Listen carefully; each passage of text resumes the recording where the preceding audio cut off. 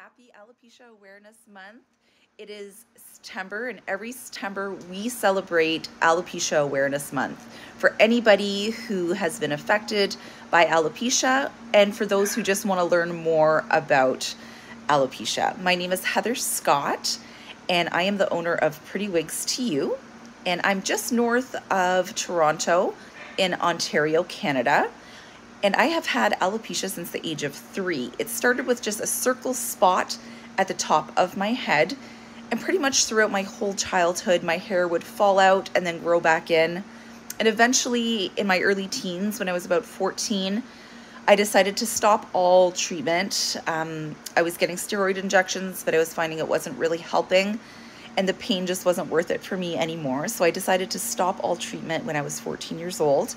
And eventually all my hair, my eyebrows, my eyelashes all fell out. But thanks to makeup, I'm able to just fill in my brows every day.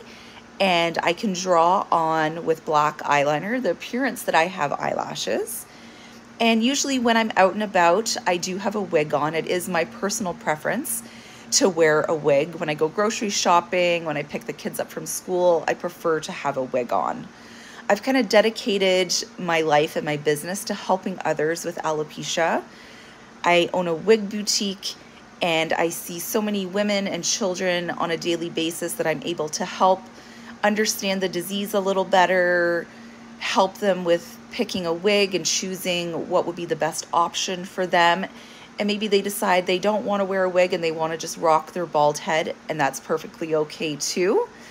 It's very empowering as a woman especially to go out without a wig on. So happy Alopecia Awareness Month.